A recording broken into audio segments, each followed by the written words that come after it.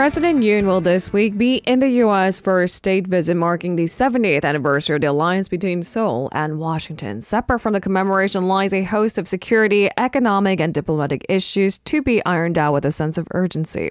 For a preview of the president's itinerary, we're now joined by Professor Kim Byung-joo of the Hankuk University of Foreign Studies. Good morning, Professor Kim. Good morning. All right, so it was in our headlines, but we need an expert analysis. Can you first get our listeners caught up? What kinds of notable events do you see in President Yoon's itinerary, and how well is it organized to live up to its main theme or its mission?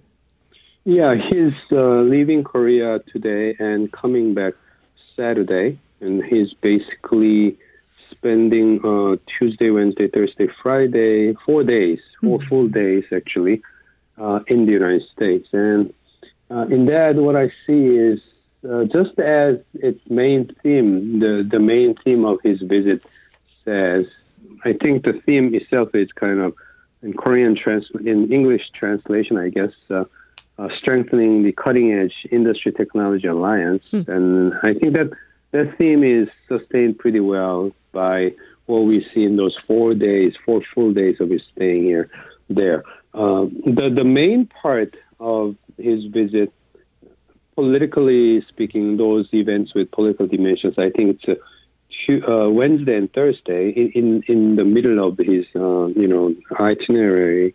Wednesday is White House reception, the basic the summit and the dinner and everything for state visit, and then Thursday is important because of his speech to the joint session of the U.S. Congress and meeting with military leaders there. But having those parts in the center, the first main day of Tuesday and Friday, they are indeed filled with interesting events that we haven't seen as often before for a state visit. Going back to the theme of strengthening the cutting-edge technology and industry alliance. We're seeing those on Tuesday and Friday, having the political events sit in the center. Tuesday, his first day of visit there, he's participating in Korea-U.S. Advanced industry kind of future-oriented industry forum. And there he will be talking about this battery, all these different cutting-edge technology, I'm sure, there. And then he's also sitting with, I think, almost first time or very rare case of his meeting with the movie industry leaders, movie and the screen contents industry leaders. He's meeting them on Tuesday, and that's something to note. And another one on Tuesday is he's visiting the NASA's Goddard Center in Maryland, and that kind of indicates Korea's interest in space technology and related, advanced industries in that area as well. So Tuesday visit is quite interesting. Movie and high tech, space and all that. Right. And the last day, Friday, is his visit to Boston, and there in Boston, he's meeting with MIT's leading minds in bio, as well as, the digital industries. There will be interesting meeting, I guess, there at MIT. And then he will also attend a Korea-U.S. kind of cluster roundtable. This is a roundtable that will talk about, bio clusters and digital industry clusters and different kinds of. And this means something for Korea because we have just announced that semiconductor cluster in Gyeonggi area as well. So, how business cooperate with one another when they form clusters sitting right next to each other and so on. It will be very, very interesting. Boston is the right place to do it. United States has their Silicon Valley, but Boston has been a very hot place for bio and technology as well on the eastern side of it. So quite a meaningful way of advancing these issues. And he'll be also he'll be at the, Harvard University giving speech and so on. So his last day visit on Friday would be a very interesting one as well. Together supporting the theme of strengthening the technology and advanced industry alliance. But this doesn't mean the president can evade, I'm sure, the journalists' hard-pressing questions around security, namely. So I want to ask you a question about that. For example, what do you expect the U.S. will offer on the issue of the defense against North Korea's escalating threats and the recent controversy over the Pentagon Intelligence Leak? I mean, I'm sure there'll be questions around these topics. Yeah, in Korea and in the region, as well as around the world, there is a rising voice saying the United States is not really doing much about rising tension with North Korea here, as North Korea is escalating its nuclear capability. And some experts are saying now North Korea is getting to the point where they're developing capability to attack first and then observe the retaliatory strike from the United States and then respond again at the third round. They are getting to that third step point, developing their capability to deal with that. And they say this is a major advancement, and we don't see much other than United States just words saying, "Oh, we have extended deterrence," and so there's a frustration worldwide. What is it that the United States is doing in dealing with North Korea? There's a Ukraine situation and the Taiwan situation, and United States attention is getting diverted to those areas. And in the meantime, Kim Jong-un is continuously upgrading its nuclear capability. And in Korea, too, there is a rising opinion that the ultimate solution is just South Korea having its own nuclear weapons, no matter how hard it would be procedurally, technologically. That solves everything, and we have to go for it. And then, who knows how United States politics will change. Who knows whether Trump will come back or someone else will come back, say different things. So we got to have our nuclear weapons. There is such view rising here. So in response to those opinions around the world, the United States will really have to come up with some solid words about how they're going to upgrade the extended deterrence. And judging from what we are hearing so far, I don't see anything beyond words. And I'm really looking forward to see something solid and tangible in terms of, next step, upgrading this security extended deterrence. So I'll be closely watching, and probably I'll get back to this program to mention it after when the results come out. Dr. Kim, I mean, we've talked about it on the program several times, the Pentagon Intelligence Leak. I mean, it's not just about the fact that this 21-year-old had security clearance to a highly damaging, I suppose, set of documents, but it's about largely the confidence that these allies would have in the United States. Right, exactly. We talked about it last week, how this, the intelligence gathering takes place among allies, between allies, very, very actively. Korea does it to that in the United States, and the United States doing it to Korea and all that. So that's one issue. But as you mentioned, how to deal with it, how doing so is a separate issue from having this information leaked, as you mentioned. How do we closely guard this kind of security of the information that's being processed and so on? It's a huge issue. And with this leak, there is a great concern on Korea's side and on ally side. What is it that the United States is going to do about that? One kind of response to that is that the United States and Korea are going to announce some kind of a tighter security, the cybersecurity cooperation, and that much we know. It's a framework within which we'll have to look for some specifics, but that's another area. I think we are waiting for certain solid, tangible wording that will come out in terms of how you're going to do this. How are you going to prevent the repetition of Snowden, and then this one once again? How are we going to do that? That's a lot of work, actually. It's a tall order, and it happened in the time not too long ago before the summit. So how much detail, solid, tangible details, both governments can come up with? Again, great interest will be paid to that question of what they're going to offer. We'll have to closely watch. And Dr. Kim, because there is so much on the agenda, I also want to turn our attention to the business and economic front. What can we say are some of the key issues that need to be addressed at the Korea-U.S. summit? Of course, some reports are already suggesting in regards to the IRA and the CHIPS Act subsidiary programs, namely negotiations have been already made. So it seems that some reports suggest it's unlikely that the U.S. would make further conciliatory gestures. What is your take on it, and what are some of the key issues on the agenda? Right, exactly. On the economic business side, electric vehicles subsidy and then chips subsidy. United States has strongly urged just a year ago when Yoon government first entered the office. Biden came like within less than 2 weeks of time, and Hyundai Motors and then Samsung Electronics, they all announced their commitment of pouring huge amount of money into the United States, building factories, creating jobs for American jobs, and so on, and going along with the United States' new direction of the reshuffling of the global supply chain and all that. But now, over the year period of time, because of U.S. domestic politics, the announcement of electric vehicle subsidies that excludes Korean cars.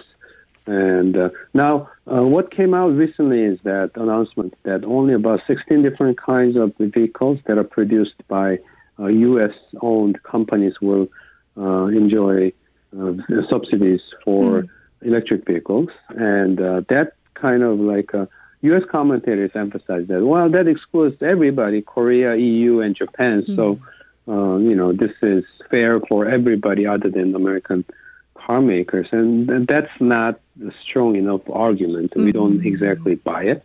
And the United States has been for decades leading the leadership of promoting non-discriminatory free trade and so on, but this is outright, in my own view, outright violation of WTO rules, discriminating cars that are non-U.S. And so what can they offer? This is a U.S.-Korea bilateral summit, so I think their hands will be tied. And there has been ups and downs in terms of prospect of this issue, but now we're on the downside. Things don't look good here.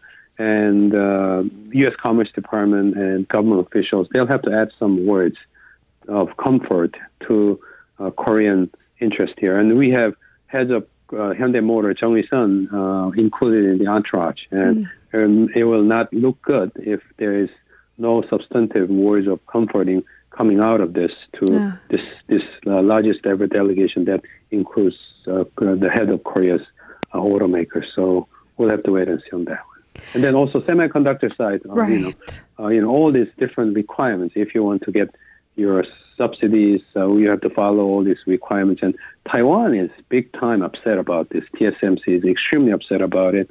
And Samsung and SK Hynix have their reason to be upset about it. And so this is another one where United States have to offer some kind of words of comfort. Looks like they have all these fronts where they have to offer words of comfort, and a lot of work on the side of the United States. And again, kind of similar stories here. And Dr. Kim, I'm only realizing now how massive these topics are, but we're crunched on time. So I'm going to turn to some other diplomatic issues. Related to Korea's alliance with the U.S., President Yoon faces a rather tough set of challenges in regards to China and Russia. Since his recent interview with Reuters, the president has faced diplomatic backlash from both countries.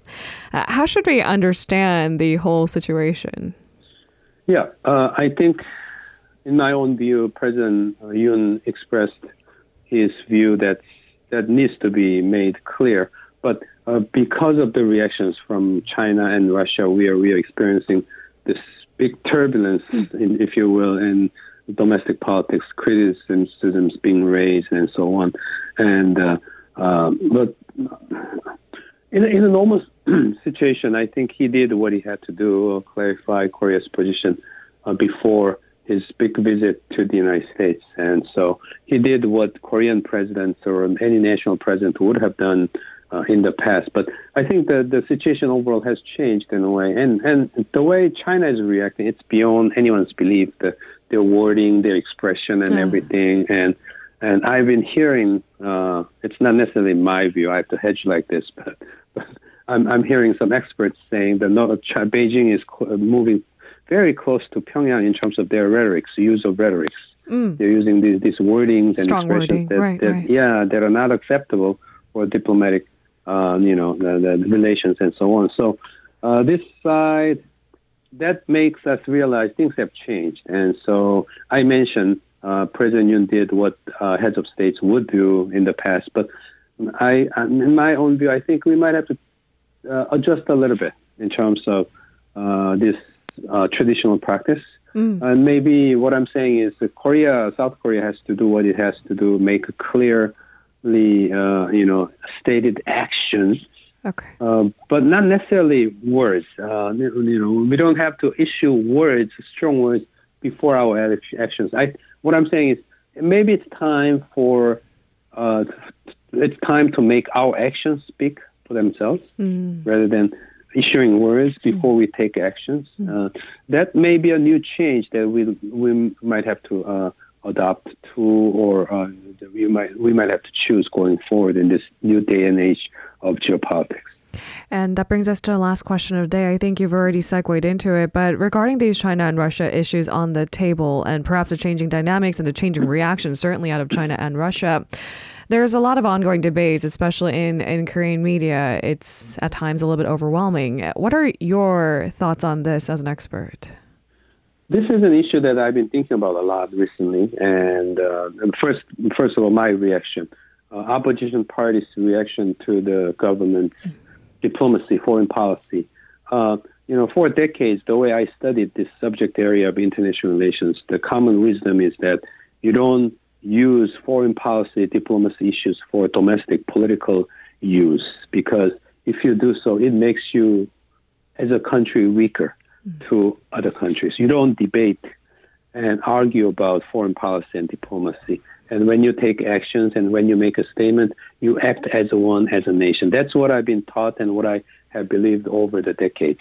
And so what I've seen, in Korean politics recently have taken me aback, and then I've been troubled, and I've been looking around what the facts are. And indeed, as a result of it, I realized this is actually happening all around the world. Many countries around the world, they debate foreign policy for the consumption of their domestic politics. And it's a new thing, and it's a reality. And I guess it's a new reality for the day and age of social media, polarizing politics, and so on. But that doesn't mean that we cannot be different here. And still, I think the opinion leaders should come out and speak for the need for Korea to act as a one when we do, foreign policy and diplomacy. And in that regard, one point that I mentioned early on a few weeks ago about the so-called leadership, opinion leaders in Korea, in religion, in academia, the non-experts, people who do not spend their lifetime in talking about these issues, coming out, raising issues, targeting, setting their political positions on foreign policy and diplomacy. I think it's a great disservice, because people might just think, these are, great leaders in their fields, and when they speak out against the government on foreign policy and so on, people may be led to believe maybe there's something wrong about it. But what I'm saying is, thought leaders, opinion leaders will have to become much more responsible in expressing their positions on the issues where they are not experts of. If I'm, expressing my opinion about health policy and policy on medicine and education, that's not exactly right if I do that on this program, right? So just the same thing applies the other way around, the way I see it. And in the meantime, I guess I cannot highlight the fact that enough media literacy is just that much more important. Take these so-called opinions with a grain of salt. And I do believe that cross-checking is not dated at all. In fact, fact-checking is more important than ever before. Right. Dr. Kim, thank you so much for your insights. We appreciate the candor, and we'll speak to you again next week. Thank you very much. Bye-bye. If you're listening to our program using the podcast service, just a reminder that we do go live Monday through Friday, 7 a.m. Korea Standard Time. So tune in and help us make the show more informative by giving us your input. See you bright and early on Good Morning Seoul.